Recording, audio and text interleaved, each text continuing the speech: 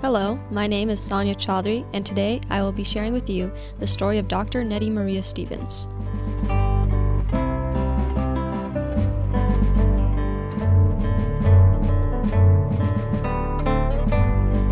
This is Dr. Stevens, Westford Academy alumni, geneticist, researcher, and teacher.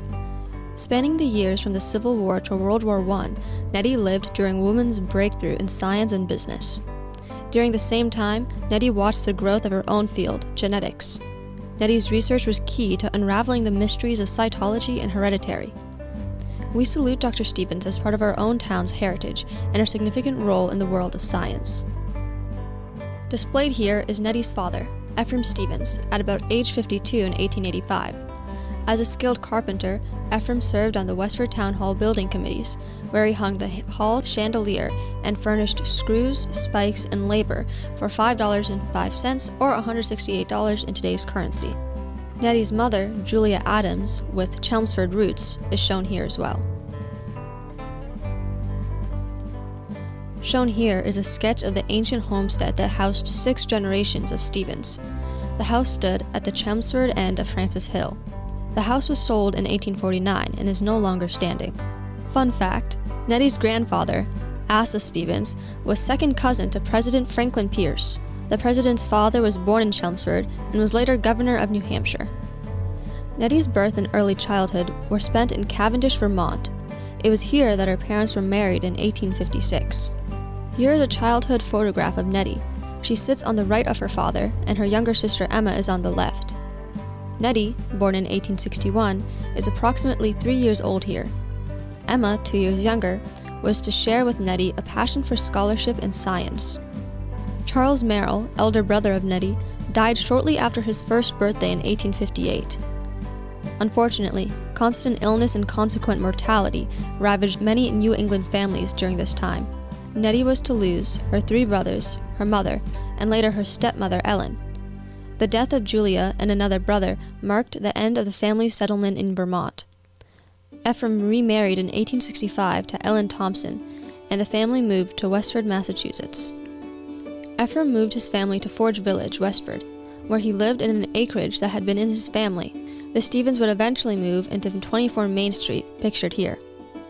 The last and only child born between Ephraim and Ellen Stevens was Edward Prescott Stevens, who died of scarlet fever in 1868.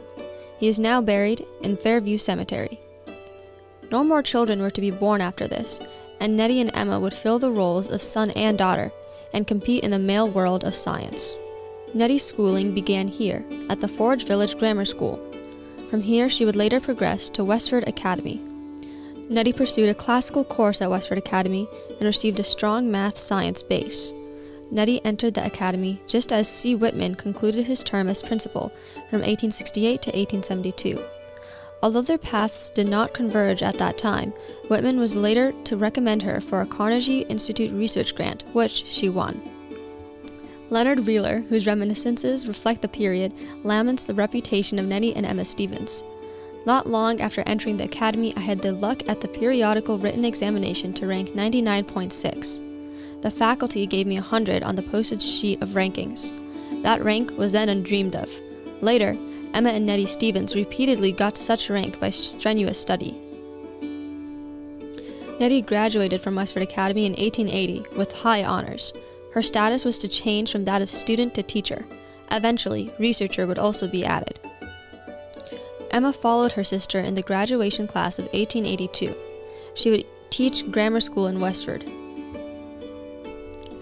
Both girls at Westford Academy enjoyed the tutelage of William E. Frost, the principal.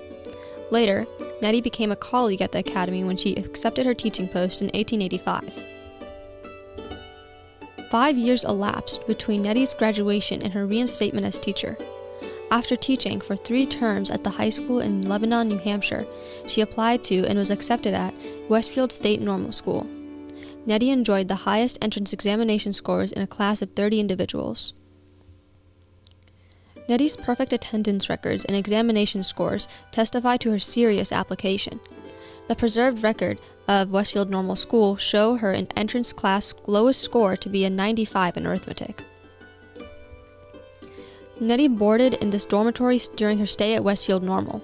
She completed the 4-year course in only 2 years, a feat, according to the principal, only a genius could demonstrate. The 44th annual catalogue of the State Normal School lists Nettie's name among the winter term graduates of 1883. Nettie returned to Westford, accepting a teaching application at School No. 6, the Minot's Corner School. Her salary was $28 per month. When a vacancy was offered in Westford Academy in 1885, she eagerly accepted. In this Westford Academy student body portrait, Nettie stands 5th in from the left in the middle row.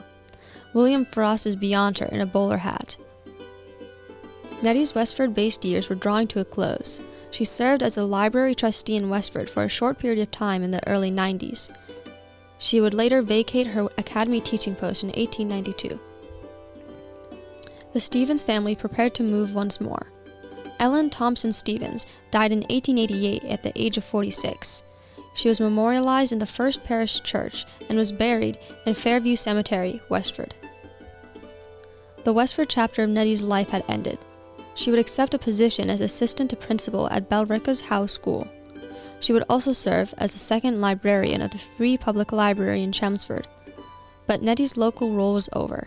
She was ready, at age 35, to begin the mature phase of her scientific career. When Nettie Stevens entered Stanford University in 1896, she was born on the wave of scientific and technological curiosity that was changing American life. Research was no longer solely applied to industry. The telephone and phonograph were in use. The Kodak box camera had been invented.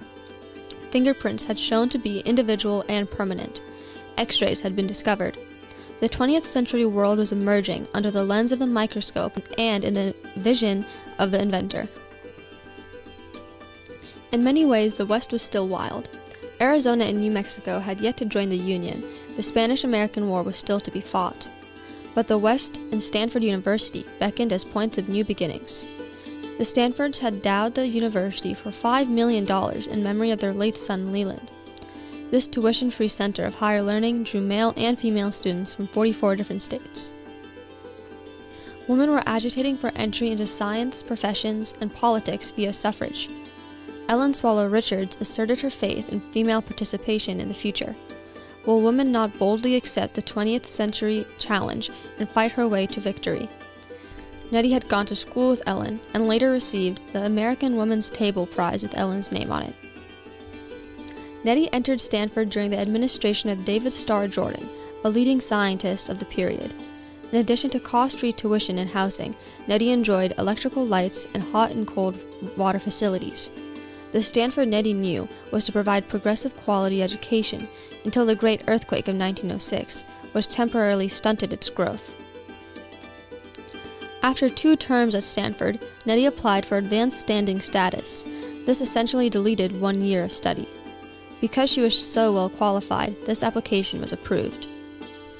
Nettie studied physiology and histology under Oliver P. Jenkins. During the 1897 to 1898 school year, Nettie studied under Frank McFarland. McFarland had earned his Ph.D. at the University of Würzburg, where Nettie would later study as well. Under McFarland, Nettie increasingly began to concentrate on histology, the study of minute structures of animal and vegetable tissue. Nettie's summers were spent at the Hopkins Marine Station at Monterey Bay, California. This station was the second oldest marine laboratory in the country after Woods Hole in Massachusetts. This photograph of digging at Woods Hole indicates that a hat is worn even while collecting specimens. Although Nettie is not in this scene, she spent time at Woods Hole, and it was probably here that she became acquainted with C.O. Whitman, director from 1893 to 1908. Nettie's brevity and clarity of work were often remarked upon. These 2 slides, which show her earning a bachelor's and master's in 2 years' time, would support the reports of her speed. The 2 new species bear the names McFarlandy and Bovary, respectively. Nettie's involvement in a new expanding field is apparent. She was to study with McFarland and Bovary, the namesakes of the species indicated. Nettie appears here as a Stanford graduate at almost 40 years old. Nettie left Stanford to pursue her PhD at Bryn Mawr in the fall of 1900. Her career at Bryn Mawr was beginning under the direction of Edmund B. Wilson and Thomas Hunt Morgan. Wilson and Stevens, working independently, would be the first scientists to demonstrate that sex was determined by a particular chromosome. In just such a library, Nettie deduced from work with beetles that the male produced two kinds of sperm, one carrying the large X chromosome and the one carrying the smaller Y chromosome. Knowing that all unfertilized eggs were all alike in possessing two X chromosomes, Nettie correctly inferred that an embryo resulting from an X-carrying sperm would be female, and that fertilized by a Y sperm, male. Nettie would perfect the sex chromosome correlation in her future studies with rose aphids. Thomas H. Morgan figured heavily in Nettie's Bryn Mawr education and in her research career. In 1933, Morgan received the Nobel Prize for Physiology. Together, Morgan and Stevens published material on the regenerative traits of the hydroid tubularia. Morgan observed of his student, "Nettie Stevens has not only the training, but she has also the natural talent that is, I believe, much rarer to find." In 1903, Nettie earned her PhD from Bryn Mawr. She's shown here in the front row, fifth from the right. From here, she would apply to the Carnegie Institution for a research grant to study gender determination.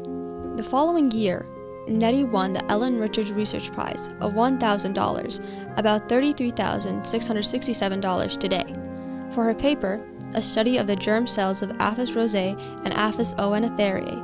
A copy of the prize-winning paper is now in the J.V. Fletcher Library. Nettie was in the prime but unfortunately near the end of her career. She has studied from 1901 to 1902 with Professor Theodor Boveri at the Zoological Institute at Würzburg, Germany. She continued to research in the companion Naples Zoological Station in Italy. This photo of Nettie with Dr. Boveri, his family, and others were taken in the peak of her research. Over the next 2 years, she would publish steadily. Dr. Stevens' scientific home in Naples, Italy. And this is Dr. Stevens working at the Zoological Station in Naples, Italy as well. Dr. Stevens died of breast cancer at 50 years old, a great loss to her family and the scientific world. She was buried in Fairview Cemetery, here in Westford, where she spent a large chunk of her life. Here is a telegraph sent to Nettie's sister Emma informing her of her death. Nettie's personal effects went to Emma, and her scientific instruments to Bryn Mawr. Dr. Stevens' scientific career lasted barely 12 years, yet within this time she made a contribution to the field of genetics and furthered the role of women in scientific professions. Her dedication to scientific standards stands in solidarity to her theories. Last but not least, a word of thanks to Carrie Stevens, Nettie's cousin. She looked upon Nettie as an idol, and her collected photos and information made this presentation possible.